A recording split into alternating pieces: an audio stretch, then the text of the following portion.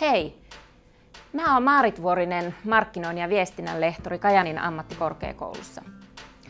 Musta on täällä todella kiva olla töissä ja mä luulen, että opiskelijatkin viihtyy aika lailla. Me tehdään tosi paljon erilaisia opiskelijalähtöisiä projekteja, joissa meillä on alueelta ihan aitoja toimeksiantajia.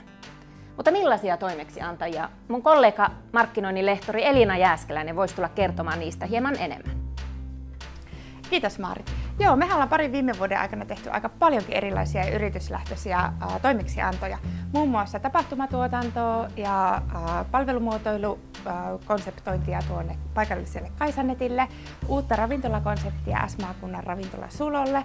Hossan kansallispuistolle tehtiin isompaa palvelukonseptitestausta ja sitten Vuokatin urheiluopistolle, kansainväliselle urheilujoukkueelle niin kohderyhmätutkimusta. Sitten meillä oli yksi toinenkin projekti siellä Vuokatissa. Muistaakseni mikä se oli?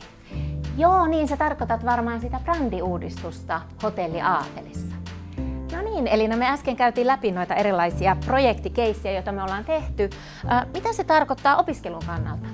Meillähän on näitä projekteja tukenut muun muassa sellaiset opintojaksot kuin markkinointiviestinnän teoriaopinnot, videotuotannon perusteet, sosiaalisen median hyödyntäminen markkinoinnissa ja palvelujen kehittäminen.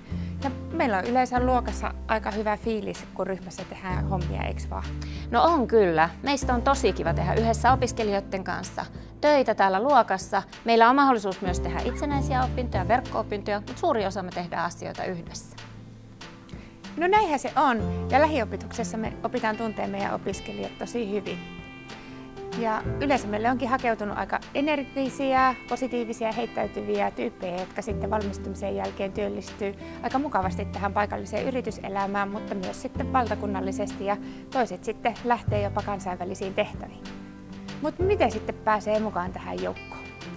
No ensinnäkin me suositellaan, että käykää katsomaan meidän uusia nettisivuja ja tsekatkaa, mitä sieltä löytyy mielenkiintoista. Ja jos alkaa kiinnostamaan, niin sä tiedät, mitä tehdä.